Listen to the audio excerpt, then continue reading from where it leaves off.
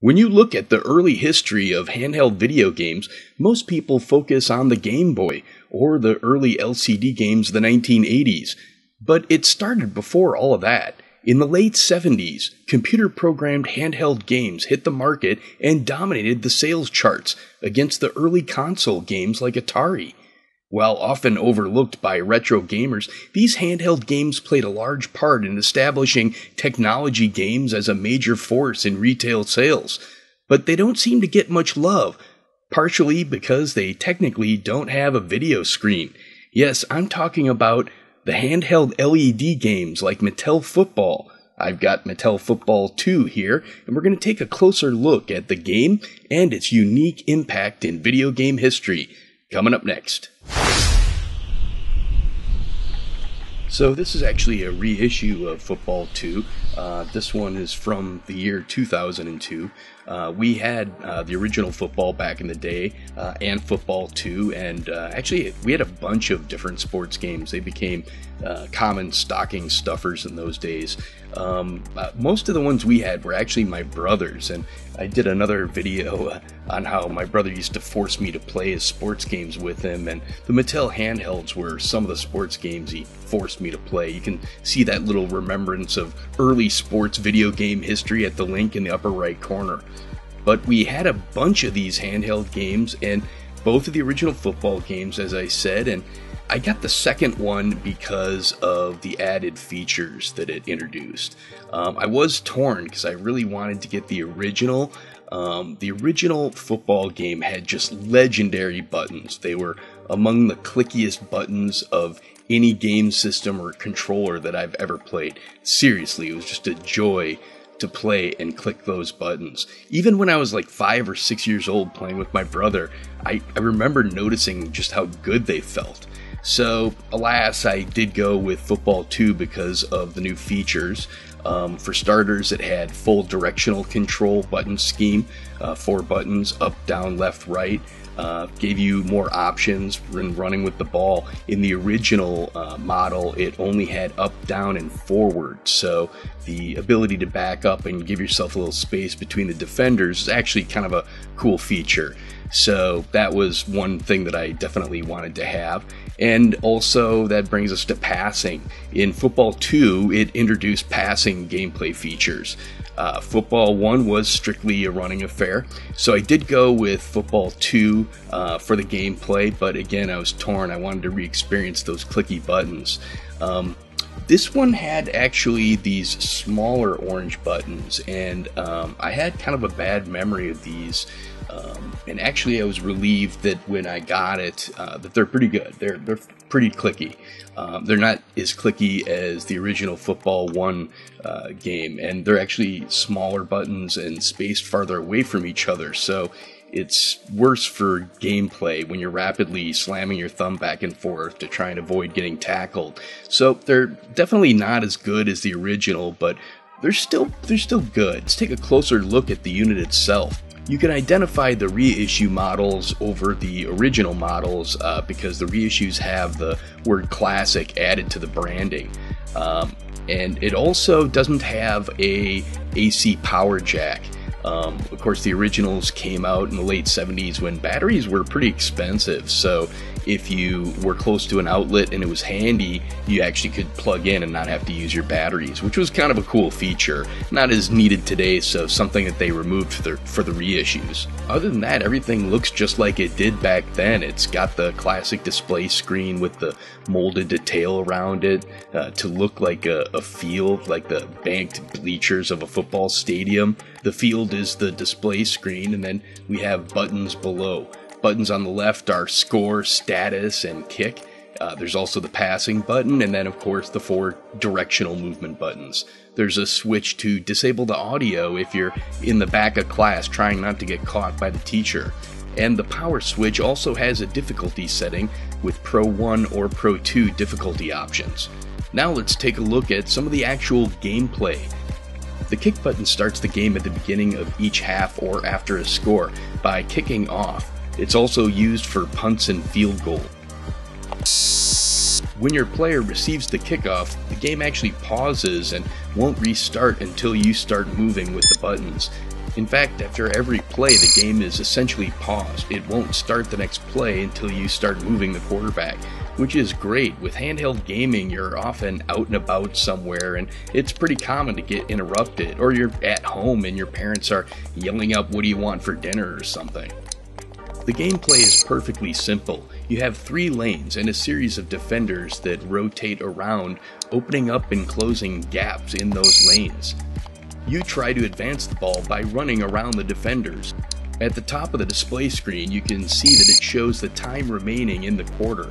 By hitting the score button, the readout will change to show the score, and by hitting the status button, it'll show the down and field position as well as yards to go for a new first down.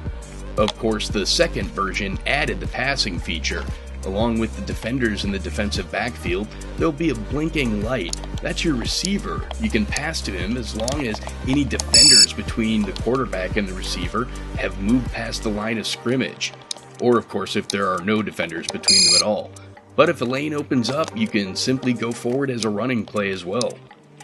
It's a very simple style of gameplay, yet surprisingly fun. The display shows 10 yards of the field, so if you reach the end of the screen, you re-enter from the opposite side and continue running. The original Mattel Football actually only had 9 yards on the display due to technical limitations. Football 2 had 10 yards, but simple physical size of the unit prevents having a larger field of display than that. It's certainly simple by today's standards, but you might say deceptively simple. If you think about it, they packed a lot of what football is into this small package. The main football mechanics, kickoffs, punts, returns, running, passing, total access to game statistics. This really appealed to football fans, and the fast-paced, addictive gameplay appealed to general gamers as well. These things were huge hits that changed the gaming industry, but it almost didn't happen. Yes, Mattel's handheld system started out as a failure and just barely recovered, going on to their unbelievable success. You see, Mattel had signed a contract with Sears to make 200,000 units of the first football game and another game called Auto Race. Now, at this time, the average person wouldn't have a computer for a few years at least, but big corporations had computers, and Sears' initial offer was basically a test sales period. After that period, they fed the data into their computer modeling program. That program predicted poor sales performance from the Mattel handhelds. Sears called up Mattel and told them they wouldn't be ordering any additional units for the holiday season, and without those guaranteed sales from Sears, Mattel promptly canceled production of the games. But a funny thing happened. The computer model Sears used was wrong. Yes, the Mattel games had a slow start, but once they did start selling, they completely exploded in sales. Mattel was quite surprised when Sears came calling back to them saying they'd changed their mind. They wanted more handhelds, and this time not just 200,000 units, but an increase to 500,000 units per week. Yes, 500,000 units a week. To put that into perspective, the Atari 2600 took 6 months to sell its first 500,000 units, and at its peak in 1982, it only sold 6 million units in an entire year. Mattel was selling 500,000 units a week. With Auto Race and now 2 football games under their belt, you're talking at least tens of millions of units. And of course, Mattel followed up by cranking out tons of new handheld games: baseball, basketball, soccer, bowling, as well as shooter games, tank shooters, Space Invaders style shooters. And if you consider all of these handheld games, you're probably realistically talking about sales in the hundreds of millions. Sales like that change an industry, and it did. A bunch of other companies rushed into production with similar style handheld LED games. Too many to mention here, but one notable example was Coleco, and this would presage their future competition with Mattel in the console arena when they put their ColecoVision up against the Intellivision as the top high-tech alternative to the Atari 2600. I'm Football One, Mattel's lowest price electronic football game. And I'm electronic quarterback, Coleco's lowest price. I run from the line of scrimmage. I start in the backfield and follow my blockers. Blockers?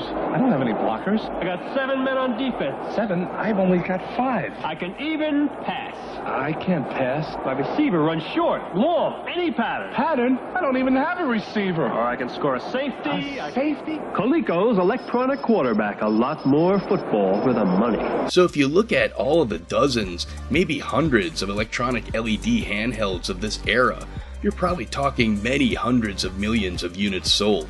And I should mention that these games have another connection to video game history. In 1979, the basic gameplay from the first football game from Mattel was ripped off by Cinematronics to make the arcade game Barrier. Yes, 2 years after Mattel's Football and 1 year after Football 2, Barrier came out with the exact same gameplay mechanics as football game's running gameplay. You control a character looking at 3 lanes with opponents that rotate in a semi-random nature, opening and closing gaps in those lanes, which you use to try to progress without touching the opponents. It's the exact same gameplay as the running gameplay created by the Mattel Football handheld, and it even uses the same exact button layout controls as Football 2.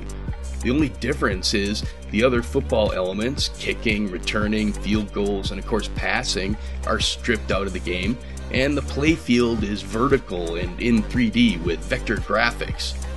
It wouldn't be surprising if you've never heard of Barrier. While Cinematronics created several classic games in early arcade game history, this is not one of them. In fact, if you look up the gameplay footage on YouTube, you'll see it listed under a title, Worst Arcade Games Ever. The truth is that while the game works great on the handheld, it just didn't translate in the arcade version, and at least part of that is because of all the features the handheld has from the real game of football that are missing in Barrier. The football touchdown type scoring, the downs and yardage, the kickoffs, punts and returns, the timed quarters. It all gives context and flavor to the gameplay that makes it feel more like real football. It makes the core essential gameplay mechanics of running and passing just more interesting and important. Without all that context, the gameplay mechanic as used in Barrier just seems kind of naked, simple, boring. Also, the handheld's controls are better. It works way better to be able to control the buttons with your thumbs, which you can't really do on an arcade-style control panel. So sure, it wasn't a good arcade game, but Barrier just shows even more how much an impact that the LED handheld games had on video game history. If you ask someone what the first handheld game was, they might say the Game Boy, or maybe some of the early 1980s LCD games, or the Nintendo Game Watch. Or if they're not Nintendo biased, they'd say the Milton Bradley Microvision. But they're all wrong. Yes, those games are closer to video games, but part of their success is in direct result of the success of the early LED handheld games. It's like Atari. Atari wasn't the first video game console, but it was the first breakout hit that was so successful it made Wall Street pay attention, and that put video games on the map. Same thing with Mattel. They weren't the first electronic handheld, but their LED games were the first sales juggernaut in handhelds, and they were a big part of establishing technology gaming in the early days of the microchip. So these games deserve some mad respect. They really are an important and often overlooked part of video game history. But that is changing. These LED games, along with their LCD successors, are actually now being preserved online through emulation. You can play video games of these old LED games on your computer. Certainly now, they're officially video games if there had ever been any doubt before, and a part of video game history. So if you ever get a chance to get your grubby mitts on one of these, definitely give this unique bit of video game history a try. We've got more coming up on the history and trivia of the earliest video games, so if you like the video, please subscribe. We'll see you here next time on Hero Journalism.